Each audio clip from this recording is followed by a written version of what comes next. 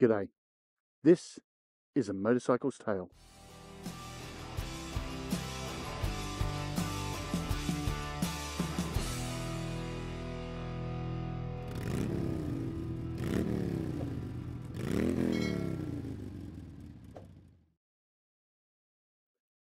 Previously on A Motorcycle's Tale. What's that motorcycle? Okie dokie, and up to 80 we go, woohoo! There we go. Yep, okay, this is quite fun. It's a Honda Rebel CMX 500.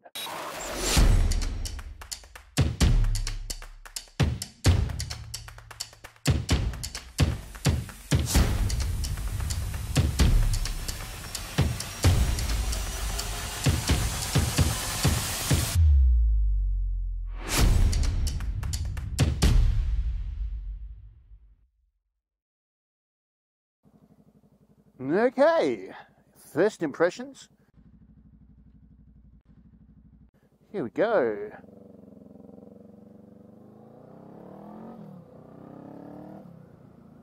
Okie dokie, it's got a bit of pokey.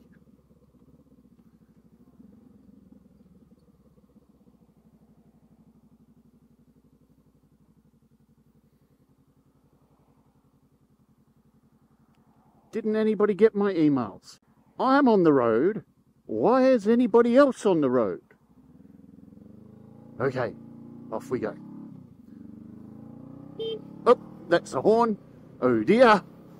Okay, my feet feel a bit weird, but that's because I'm tall, and these are mid-pegs, and I'm really not used to mid-pegs on a cruiser-style bike. I'd rather pegs that poke out in front of me. Oh dear, I'm speeding. Okie dokie.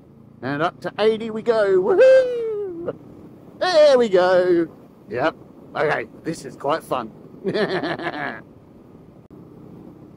Well, so far so good. Seat feels pretty comfortable. Not sure about sitting up or sitting back or sitting forward. Kind of in between all three. I'm kind of sitting back, but I'm kind of sitting up, but I'm kind of sitting forward. It's very, very different. G'day, and welcome to A Motorcycle's Tale. This episode, we're talking about the Honda Rebel CMX 500. Normally, I'd stand here in front of the camera and talk to you about the motorcycle, but that's really boring. Let's actually go, get on the bike, and have a ride. The Honda Rebel is a 471cc liquid-cooled parallel twin 4-stroke cruiser-style bike, otherwise known by me as a couch, with a seat height of 691mm or 27.2 inches. The seat of this motorcycle is quite low and comfortable. Could you do an iron butt ride on this motorcycle? Well, I rode this bike for almost 3 hours non-stop and could have gone another hour or two before needing a break. So yes, you can do an iron butt ride, but you might want to buy an air hawk cushion to go over the 4-hour mark. What tests do you think today's motorcycle will struggle with? Pause the video and comment below, and then let's find out together. Figure O's and figure eights. The Rebel finds figure O's and figure eights very easy to do, almost as easy as the Grom and the Scorpio. There is no challenge or worry that I wouldn't be able to do them. Let the clutch out a little, have a bit of throttle and a bit of rear brake, and the rest was easy.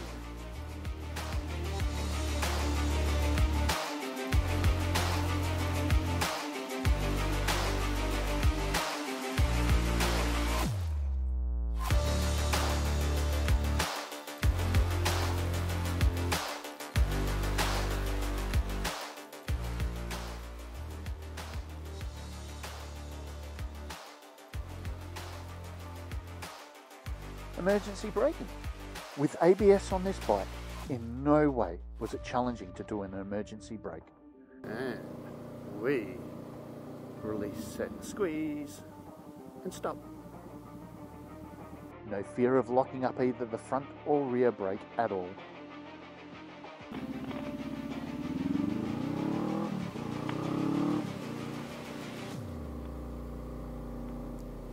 And I release, set, squeeze.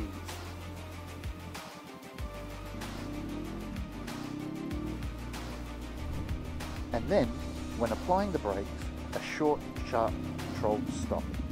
I could have stopped a metre earlier if I really wanted to. Such an easy bike. 0 to 60 kilometres an hour. Every run was easy to do and easy to get to speed. No struggles at all. Go. And 60. Go. And 60.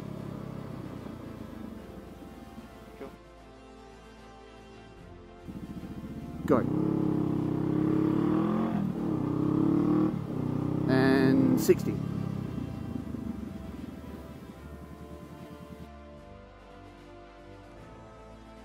Up the twisty road.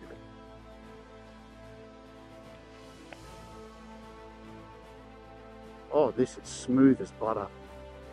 Oh my goodness, this is just so easy.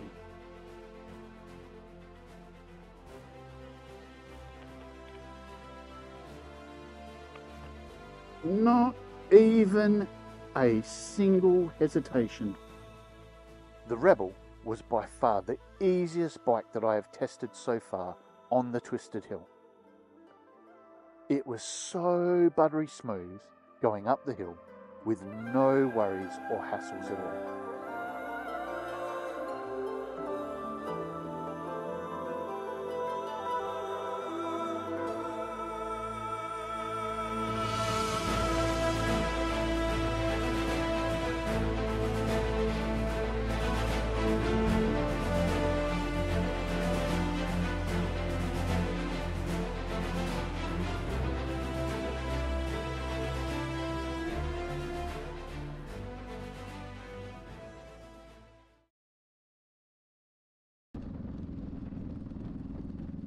Going for a ride, and my final thoughts.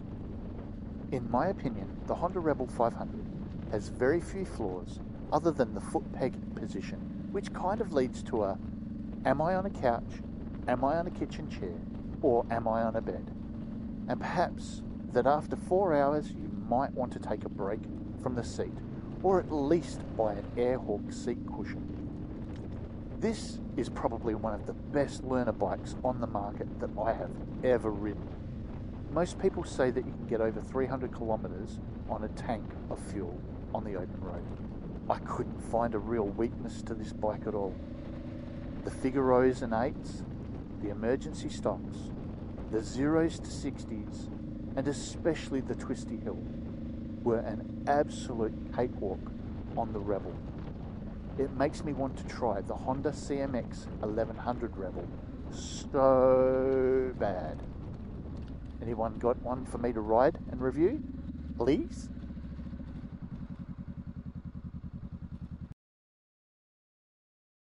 Thank you for tuning into this episode of A Motorcycle's Tale.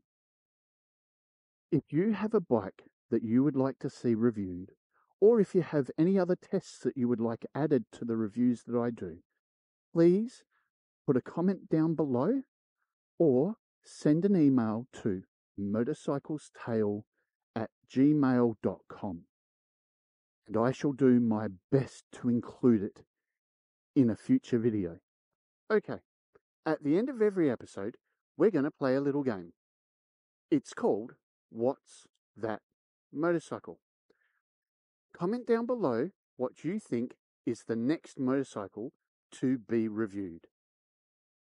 What's that motorcycle?